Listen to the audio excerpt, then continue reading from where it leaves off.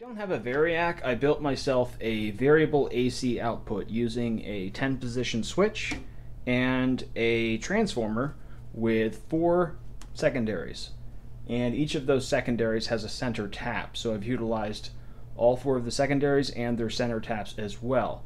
And I've soldered them onto the back of the switch here, so each of these wires corresponds to a switch position. So if I turn it, each click is switching from one wire to the next. And I'll just show you the output on the oscilloscope and on the DMM so you can see what I'm talking about. Okay, here we are at the lowest setting, which is 3.5 volts. And if I turn it up one click, we see 7 volts approximately, now 10, 14, 17, 21, 25, and 28. So that's the maximum there. So I have a nice little range of voltage there. It's not the cleanest sinusoidal waveform I've ever seen, but it's still feasible. Alright, so now I'm going to show you the schematic on the whiteboard and explain how I attach the secondaries together in order to get this range of voltages. Alright, so here's the schematic of how I attach the secondaries together in order to achieve an increasing voltage due to switch position.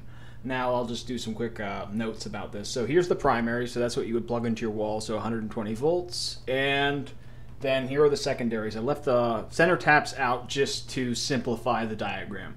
So here we have our 4 secondaries, each of which have the exact same number of coils, or turns rather, and so they all have the exact same voltage. So if we have 120 here, we have 7 volts here, here, here, and here. So what I did was I attached this to what I'm going to call my ground point. It's not actually earth ground, but I use it as a ground.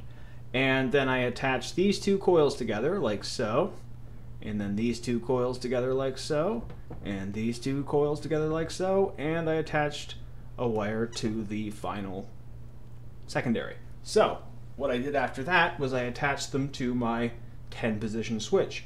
Now, since I don't have the center taps and everything, I just used a 4-position switch to illustrate what I did. So here we are. We'll put this one over here. So that would be our 28 volt position. And one here. This would be our 21 volt switch position. And one here. This would be our 14 volt switch position, and one here, which would be our 7 volt switch position.